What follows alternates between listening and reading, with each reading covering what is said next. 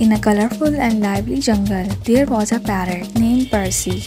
Percy was known for his vibrant feathers and his boastful nature. He would often fly around, bragging about his striking appearance and melodious voice. One day, a wise old owl named Olivia overheard Percy's bragging. Olivia, being the voice of reason in the jungle, decided to teach Percy a lesson. She invited Percy to a gathering of animals and birds and suggested a challenge. Each animal and bird would showcase their unique abilities. Percy eagerly agreed, believing he would easily outshine everyone. When it was his turn, he squeaked loudly and flaunted his feathers. But to his surprise, the other animals and birds displayed their extraordinary talents. The monkey swung gracefully through the trees.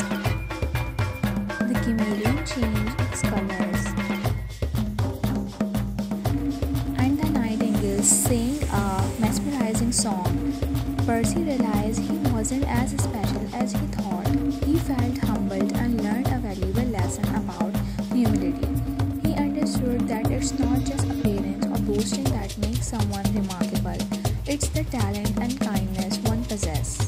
The proud parrot after that day became known for his humility and kindness, which made him truly special in the hearts of the jungle in